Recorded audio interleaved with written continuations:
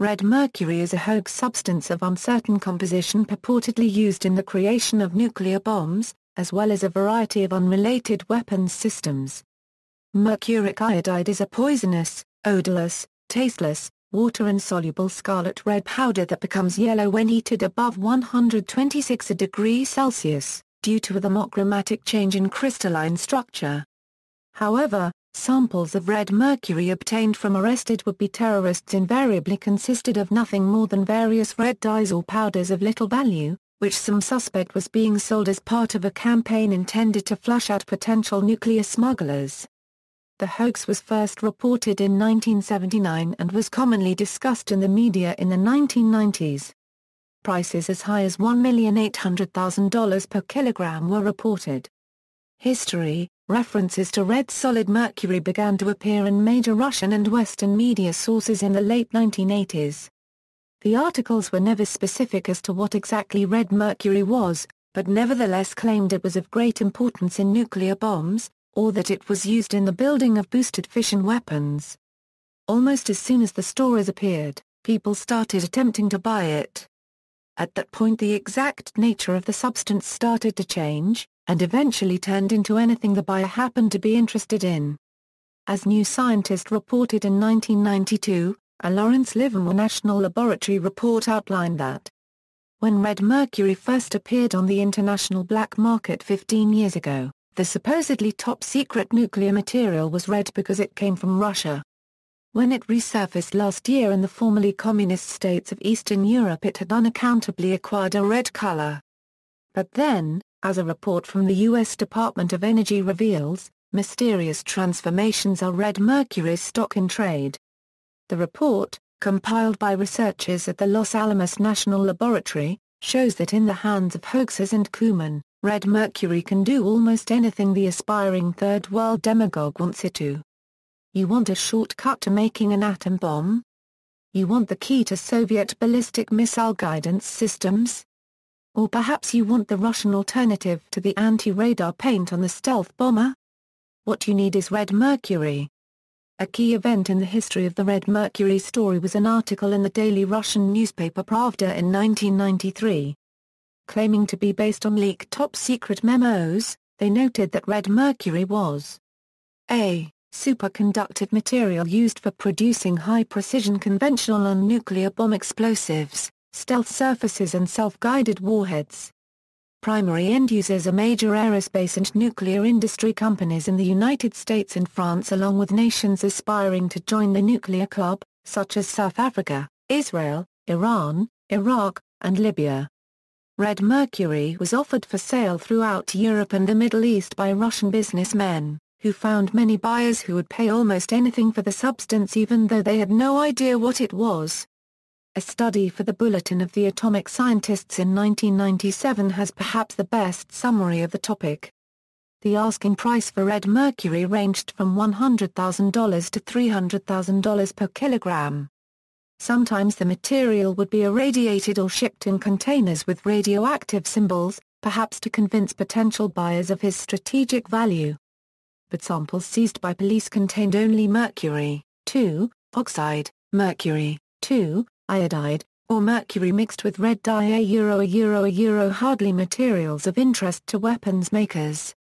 Following the arrest of several men in Britain in September 2004, on suspicion that they were trying to buy a kilogram of red mercury for £300,000, the International Atomic Energy Agency made a statement dismissing claims that the substance is real. Red mercury doesn't exist, said the spokesman. The whole thing is a bunch of malarkey. When the case came to trial at the Old Bailey in April 2006, it became apparent that news of the world's fake Sheikh Mazhar Mahmoud had worked with the police to catch the three men, Dominic Martins, Roque Fernandez and Abdurrahman Kanya. They were tried for trying to set up funding or property for terrorism, and having an article for terrorism.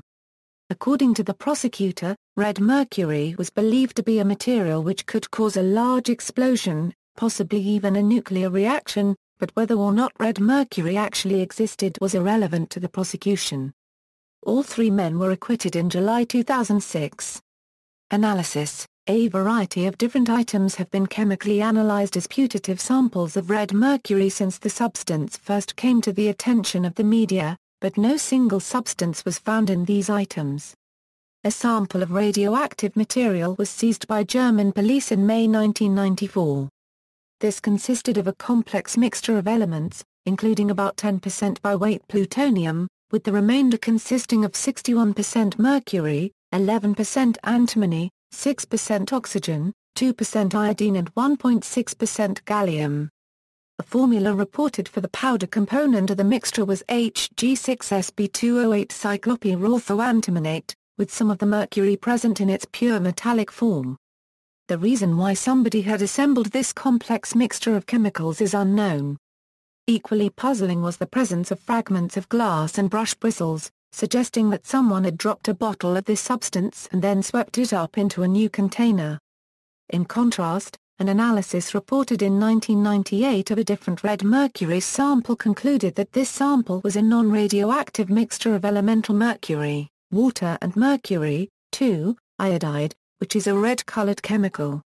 Similarly, another analysis of a sample recovered in Zagreb in November 2003 reported that this item contained only mercury. One formula that had been claimed previously for red mercury was Hg2Sb207 pyroantimonate, but no antimony was detected in this 2003 sample. Explanations: red mercury was described by many commentators, and the exact nature of his supposed working mechanism varied widely among them. In general, however, none of these explanations appear to be scientifically or historically supportable. Background Traditional staged thermonuclear weapons consist of two parts, a fission primary, and a fusion-fission secondary. The energy released by the primary when it explodes is used to compress the secondary and start a fusion reaction within it. Conventional explosives are far too weak to provide the level of compression needed. The primary is generally built as small as possible, due to the fact that the energy released by the secondary is much larger, and thus building a larger primary is generally inefficient.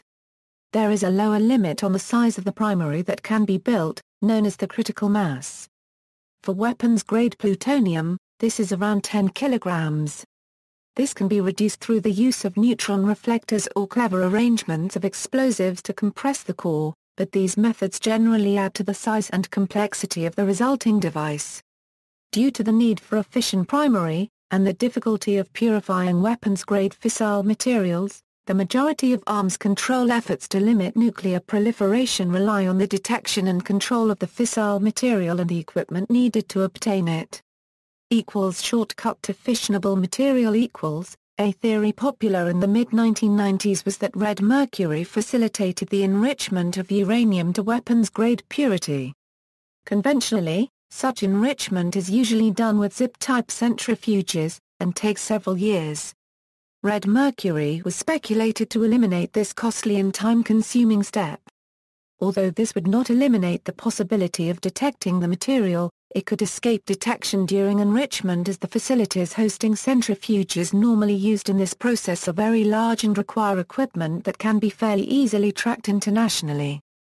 Eliminating such equipment would in theory greatly ease the construction of a clandestine nuclear weapon. Shortcut to fusible material A key part of the secondary in a fusion bomb is lithium-6 deuteride. When irradiated with high-energy neutrons, Li-6 creates tritium, which mixes with the deuterium in the same mixture and fuses at a relatively low temperature. Russian weapon designers have reported that red mercury was the Soviet codename for lithium-6, which has an affinity for mercury and tends to acquire a red color due to mercuric impurities during its separation process. Red mercury as a ballotechnic Samuel T. Cohen, the father of the neutron bomb, claimed for some time that red mercury is a powerful explosive-like chemical known as a ballotechnic. The energy released during its reaction is allegedly enough to directly compress the secondary without the need for a fission primary in a thermonuclear weapon. He claimed that he learned that the Soviet scientists perfected the use of red mercury and used it to produce a number of softball-sized pure fusion bombs weighing as little as 10 pounds, which he claimed were made in large numbers. He went on to claim that the reason this is not more widely known is that elements within the U.S. power structure are deliberately keeping it under wraps due to the frightening implications such a weapon would have on nuclear proliferation. Since a red mercury bomb would require no fissile material, it would seemingly be impossible to protect against its widespread proliferation given current arms control methodologies. Instead of trying to do so, they simply claim it doesn't exist, while acknowledging its existence privately. Cohen also claimed that when President Boris Yeltsin took power, he secretly authorized the sale of red mercury on the international market, and that fake versions of it were sometimes offered to gullible buyers. Cohen's claims appear to be difficult to support scientifically. The amount of energy released by the fission primary is thousands of times greater than that released by conventional explosives, and it appears that the red mercury approach would be orders of magnitude smaller than required. Furthermore, ballotechnic materials are those that do not explode, so it is difficult to understand how their energy could be used to produce compression at all. Additionally, it appears there is no independent confirmation of any sort of Cohen's claims to the reality of red mercury. The scientists in charge of the labs where the material would have been made have publicly dismissed the claims, as have numerous U.S. colleagues, including Edward Teller. According to Cohen, veteran nuclear weapon designer Dr. Frank Barnaby conducted secret interviews with Russian scientists who told him that red mercury was produced by dissolving mercury antimony oxide in mercury, heating and irradiating the resultant amalgam, and then removing the elemental mercury through evaporation. The irradiation was reportedly carried out by placing the substance inside a nuclear reactor. Stealth paint equals, as mentioned earlier, one of the origins of the term red mercury was in the Russian newspaper Pravda, which claimed that red mercury was a superconductive material used for producing high-precision conventional and nuclear bomb explosives, stealth surfaces and self-guided warheads. Any substance with these sorts of highly differing properties would be suspect to most, but the stealth story continued to have some traction long after most had dismissed the entire story. Nuclear sting operations red mercury is thought to be the invention of an intelligence agency or criminal gang for the purpose of deceiving terrorists and rogue states who were trying to acquire nuclear technology on the black market. One televised report indicated that the Soviet Union encouraged the KGB and GRU to arrange sting operations for the detection of those seeking to deal in nuclear materials. The Soviet intelligence services allegedly created a myth of the necessity of red mercury for the sorts of nuclear devices that terrorists and rogue governments might seek. Political entities that already had nuclear weapons did nothing to debunk the myth. Red mercury in Southern Africa Organizations involved in landmine clearance and unexploded munitions disposal noted a belief amongst some communities in southern Africa that red mercury may be found in certain types of ordnance.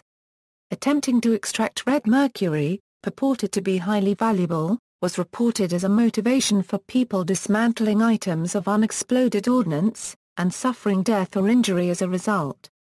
In some cases it was reported that unscrupulous traders may be deliberately promoting this misconception in an effort to build a market for recovered ordnance. An explosion in Chitungwiza, Zimbabwe that killed 5 people is attributed to a quest to reclaim red mercury from a live landmine.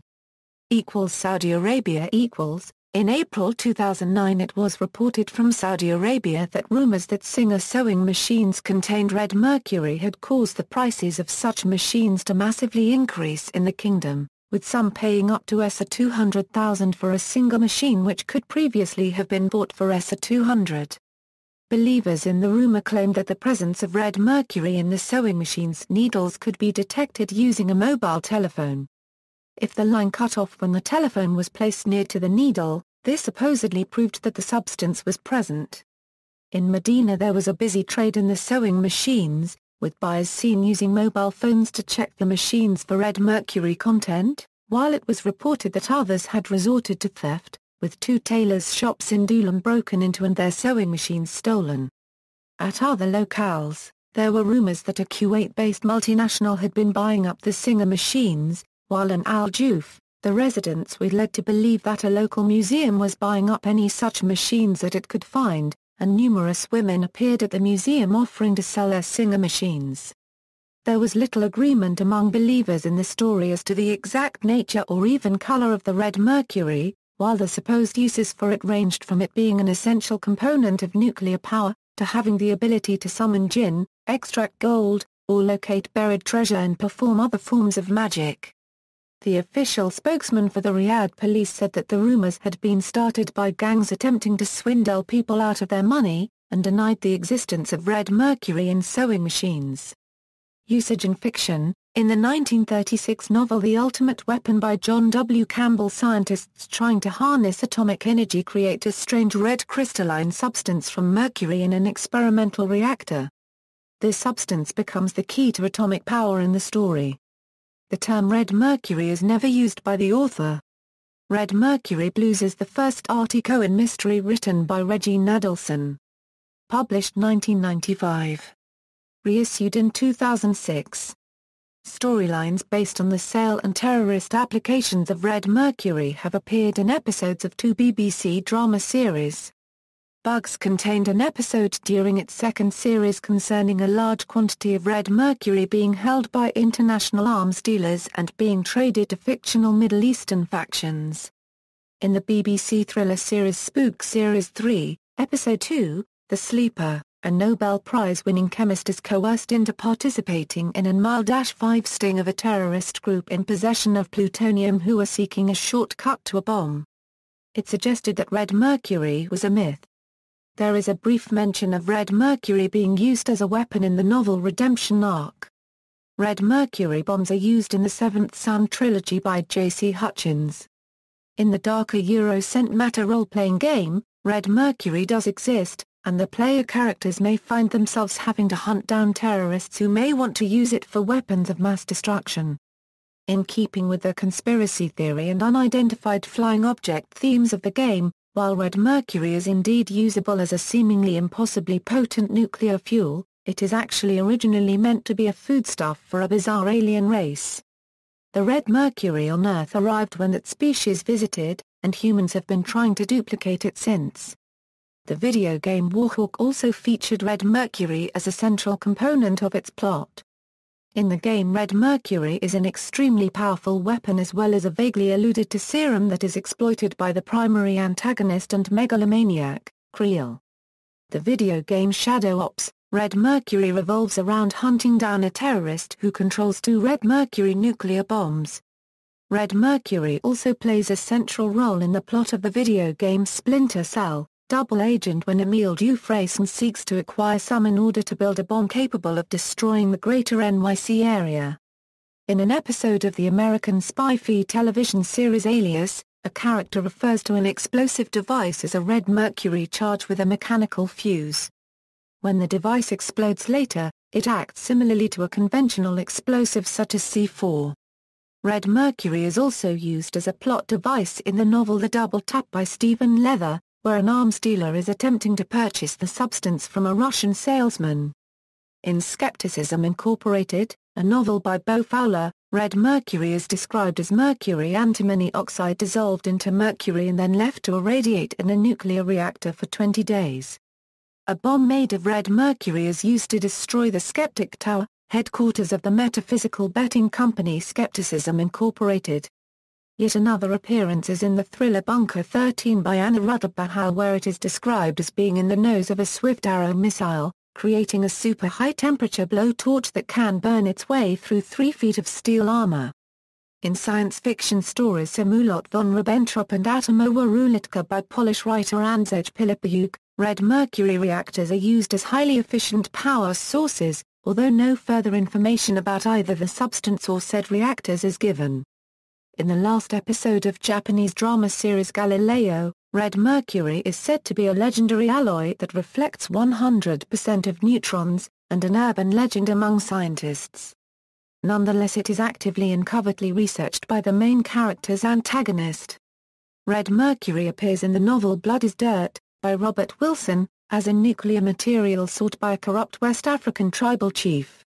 In Mayhem, an episode of Criminal Minds, after an explosive device was used to destroy a federal SUV, SSA drive, Spencer Reed says, the device was likely made using oxidizing agents including chromates, peroxides, perchlorates, chlorates, and red mercury all jammed into a device no larger than a cell phone. The titles of 3 films: Red Mercury, a 2005 UK film about terrorists making a bomb; Finish Line, which purports to be on a similar subject but instead spends most of its running time on race car drivers; and an Estonian film from 2010 about small-time criminals who venture to Russia to buy a case of red mercury. In the manga Mudazumo Naki Kaikaku, the Chernobyl meltdown was caused by a test run of a reactor that used red mercury as a neutron reflector. Some of the alloy was salvaged from the ruins afterwards. Matthew Riley's 2011 novel Scarecrow and the Army of Thieves includes red uranium as a critical part of a Soviet-era superweapon that can ignite the atmosphere. In the 1999 novel Manifold, Time by British writer Stephen Baxter, a resentful worker uses red mercury capable of releasing hundreds of times the energy contained in the same mass of TNT to destroy the Massachusetts Institute of Technology. In the Season 6 episode of the original Hawaii Five-0 titled Anybody Can Build a Bomb, a nuclear blackmailer claims to have built a nuclear device and enhanced it with red mercury. The blackmailer threatens to detonate the bomb unless he's paid a large sum of money. In the reboot of the Star Trek film franchise, one of the plot elements is referred to as red matter, a substance that is able to produce artificial, fast-acting black holes. The relationship between actual nuclear materials and red mercury is similar to that of antimatter and red matter. In a short story A Tall Tale written by Charles Stross on Tor.com in 2012, red mercury is purported to be the reason for the meltdown of the B reactor at Chernobyl. The plot of the 2013 film Red 2 involves a nuclear device made utilizing red mercury, making it undetectable by radiation-detecting devices, and were it detonated, it would have no radioactive fallout. Red matter was used by Ambassador Spock in 2387 to create a black hole to absorb the energy of a supernova which threatened the galaxy. See also, Mercury, 2, oxide, nuclear isomer, Philosopher's Stone. References. Further reading.